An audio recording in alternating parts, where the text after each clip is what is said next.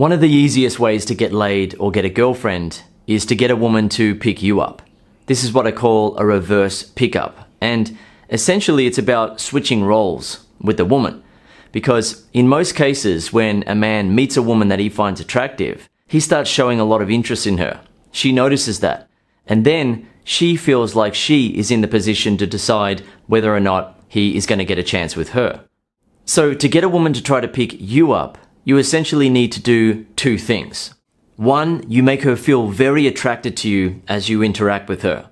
This can be as a result of you displaying confidence, emotional masculinity or emotional manliness, using flirting or humor and making her feel girly in comparison to your masculine approach to the interaction. Two, make her feel like she needs to pass your tests in order to get a chance with you. So this is what a lot of women do to men. When a woman meets a man and notices that he seems interested and attracted to her, she will usually test his confidence by pretending to lose interest in talking to him, or she will stop contributing a lot to the conversation to see how he reacts, right? So is he going to lose confidence and become insecure and start trying really hard to impress her because she seems to be losing interest? Or is he a confident guy? Does he have what I call independent confidence, where he feels confident around people regardless of how they are behaving? Or does he have dependent confidence, where he can only feel confident if people are being nice, friendly, and supportive towards him? Women usually test men in that way because they're trying to find themselves a confident man. A man that they can look up to, a man that they can follow, and a man that they can rely on when in a relationship.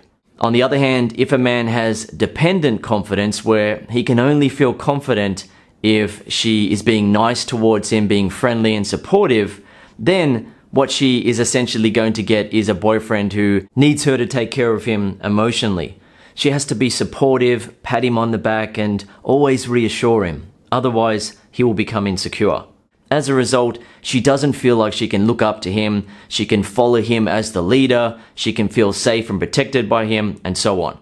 Another type of test that a woman will do when she notices that a guy is interested in her is she will test his level of interest. So, is he truly interested in her? Or is he just wanting to hook up with her, or show off to his friends, or make himself feel good by making her feel attracted, and then walking away and not doing anything about it?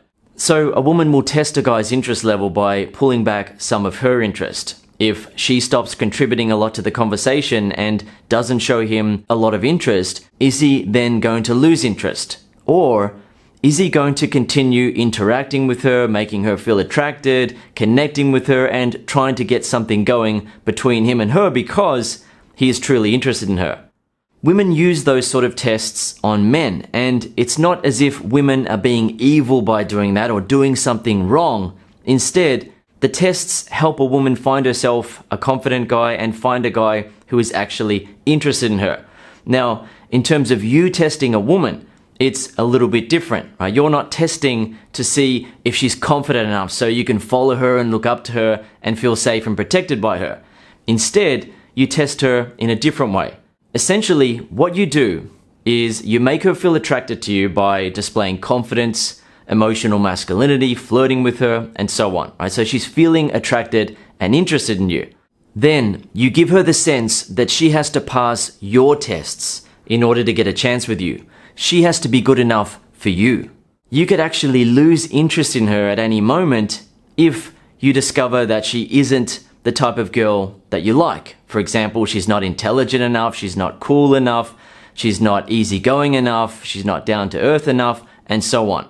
Since she's feeling attracted to you already and now is feeling the need to hopefully be accepted by you, it causes her to want to turn on her charms and try to get you to really like her.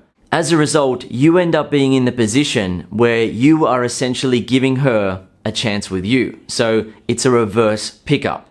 Now, one thing I want to point out with getting women to pick you up is a mistake that a lot of guys make.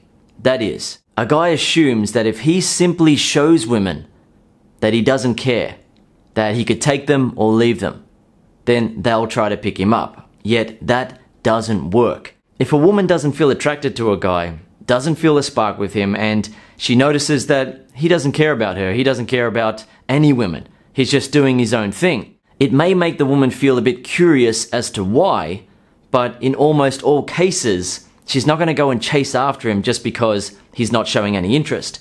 What makes the woman feel compelled and willing to want to pick you up is attraction. So you have to attract her as you interact with her.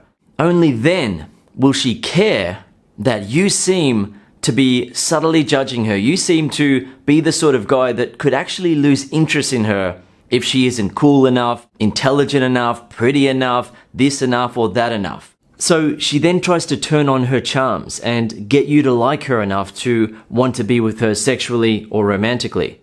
As a result of trying harder to get you to like her, she finds herself in an unusual position. That being, she's trying to pick you up. This makes her feel excited that she's finally met a guy who is a challenge and who she really likes. She doesn't want to walk away feeling rejected by you, so in almost all cases, she will show you even more interest and you then simply let her have a chance with you. So to be clear, to create a reverse pickup, you need to make her feel very attracted to you during an interaction and make her feel like she needs to pass your tests to get a chance with you.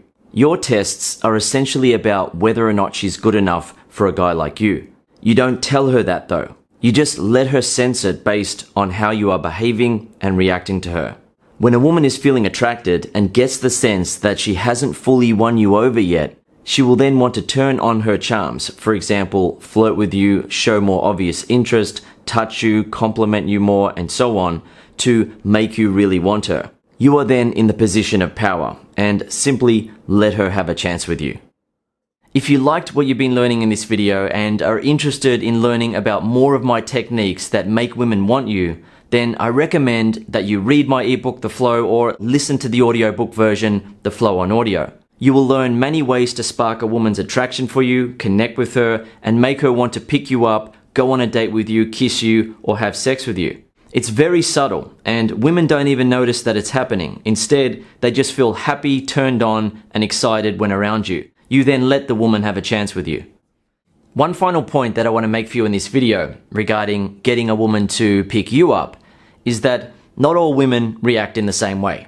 Sometimes you'll meet a woman, use the attraction techniques on her, and she will show you loads of interest and will make it really obvious that she wants to hook up with you. Whereas if you use the same techniques on another woman, she'll be feeling very attracted to you but won't make it super obvious because she doesn't want to come across as being desperate or too keen. With women like that, you just need to continue making her feel attracted, show some interest in her, but also let her sense that you could lose interest in her if she doesn't pass your tests or doesn't live up to what you actually want in a woman. Don't tell her that, just let her sense it based on your body language, how you interact with her, the kinds of things you say, and so on. And finally, don't feel bad about doing it because women do it to men. And as a result, women are usually in the position of power where they decide whether or not a guy gets a chance with them, right? It's simply about switching roles and putting yourself in the position of power.